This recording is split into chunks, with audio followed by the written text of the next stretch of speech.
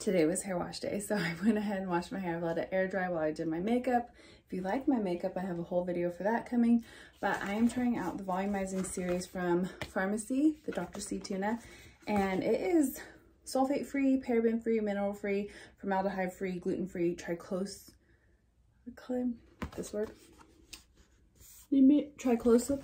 free. So to me, that means it's good for my color, it's good for my extensions, it's really healthy. So far I'm really liking how full the top, like my hair looks, and how shiny and nice my extension hair looks. So, and it smelled really great. So I am happy with that. Then after I get out of the shower, so I wash twice. I did wash once with my Bondi Boost shampoo, since I only had a sample size of that. And then I have put, it's a 10, wet brushed it out, and I'll show you how I style it. First, I'm gonna use this blow dryer. I have this linked in my Amazon storefront. I like it. It was affordable. It has the blue light. Let me show you. Which is a little bit better for your hair. It is not as powerful as some, but that's okay because I like it to not dry out my hair. So I go ahead and blow dry it all the way. One tip I've always told people and was told myself is once you think it's dry it for 2 more minutes. You want your hair completely dry before you put any heat on it. Normally, I would let my hair totally air dry and then style it tomorrow, but we're going to a marriage conference tonight, so I need to do it all today.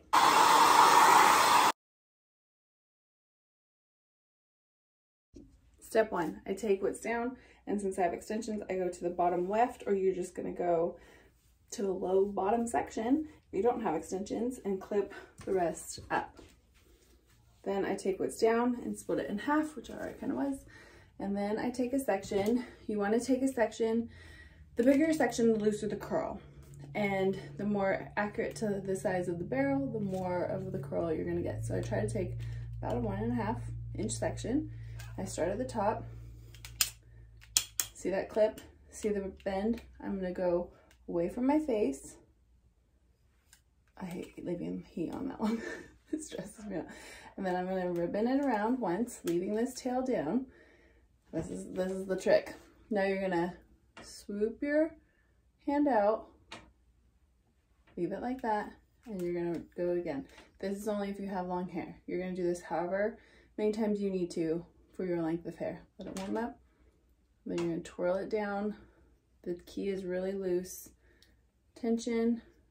And then on this last one, you're gonna pull straight. Okay, so you got this really like curly Q. You're gonna grab the next one. Let's do that again. Away from the face, pull down, curl. And I'm hitting this to loosen tension so I can move the rod down. So I'm hit, tighten. I'm gonna let it sit for a second. Then I'm gonna flick it around. Now I have a new thing. Loose, curl. Let it heat up. Flick it around. Probably one more, because I like my end straight. Let it curl. I'm gonna loosen it and then pull down. Okay, and we're gonna keep doing this. I do the first row away from my face, and the second row I go towards my face. So I'll show you that. One thing I'll tell you too, you're gonna wanna keep this in the up position to be the most comfortable instead of trying to come at it at a bunch of different angles. See how I'm holding it vertically?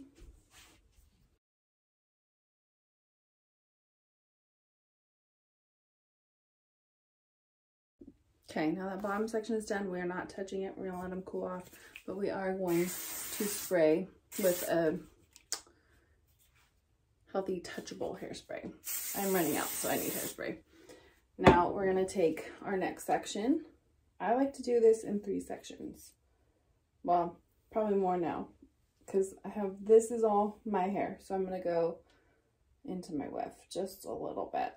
Actually, no, okay, I'm gonna separate just my hair out, and we'll do the next weft. Same thing, and part it down the middle. At that just ensures that you're not getting hair left behind. Now around my face, I always do away from my face, but then the next one I'm gonna show you, I'm gonna go in a different direction. but I like the around my face to be away from my face. I like it. Okay, so now the next little section, and you can see you're gonna pull whatever straight, right?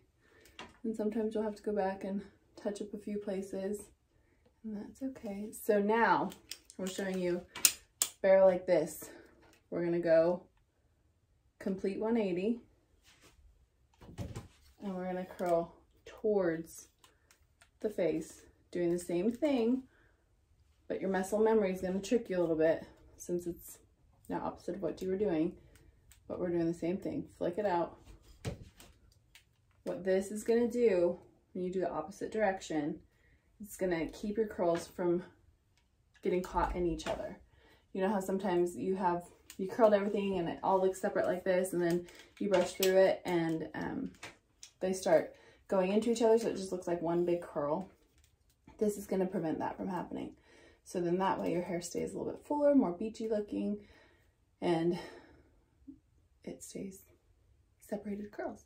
Now I will say I'm not the best at getting it right the next day. So usually I'm just touching up around my face, which I already know I go away from my face in that, so it's not that big a deal. And if I have to touch up everything, then I just do my best. A lot of people like to do every other like curl each way. That just gets to be too much for me. I forget which way I went the last time because my memory sucks. So doing it in different rows has seemed to be enough for me. And you're always going to be like stronger at doing a side than the other. It's just the way it works. So this is always my easier, better side. This one's usually my more difficult side. I'm gonna go towards my face. With these clip barrels, you just want to clip the way you're turning. If that makes sense. Otherwise, you're gonna end up with that kinkle. And then just barely hitting this thing loosens it so you can move. That's another helpful hint. Now, if you don't get the pulling it through to make it straight thing down very good, you can just pull out your flat iron and straighten your ends as much as you want. The straighter ends just gives it that more carefree. Oh my gosh, that scared me. I was scratching on my cupboard and it was the Velcro from my blow dryer. I thought it was a bug. Anyways, doing the straight ends gives it that more beachy, carefree look, not so polished. And that is what I'm going for today. Gives it like, oh, I just pulled my hair out of the braid coming from Malibu, and this is my hair. I learned this curl from a hairdresser friend of mine. Her name is Julia.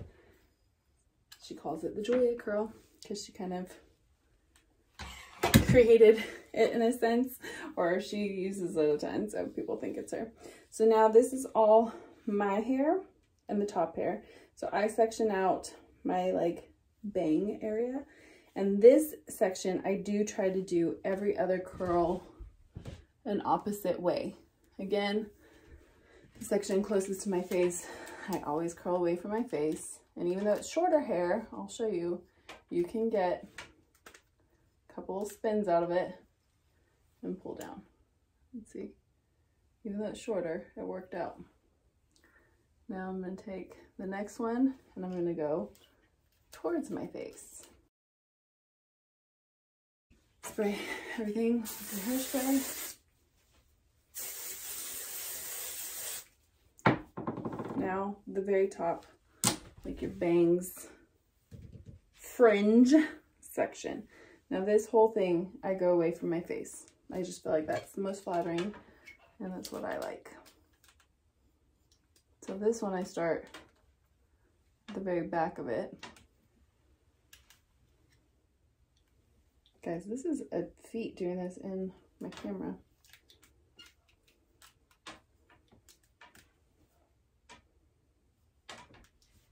The closer you get to the root, the more volume you're gonna have.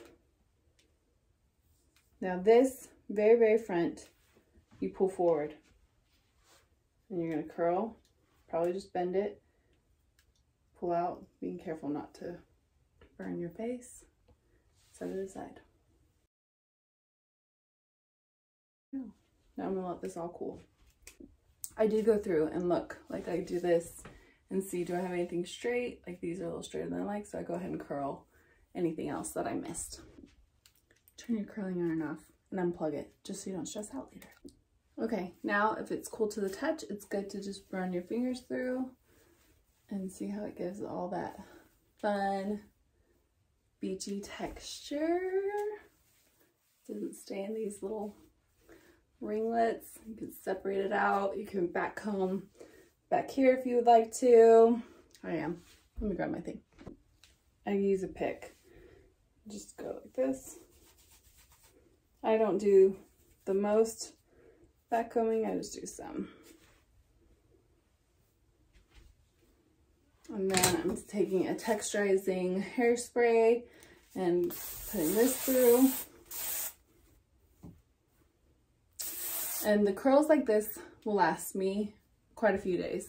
I do have to touch up like the front, the parts that I mess with. But I only wash my hair about once a week. And I touch up the rest. I braid it at night or I put it in a low pony to kind of protect. But this is it. This is the final hair. I hope you like that. Almost everything I used is linked in my bio under either Farmacy or Amazon. So I hope this helped. Let me know. Tag me if you do this little hair tutorial. It's super fun. And so hope you're having a great day. Bye guys.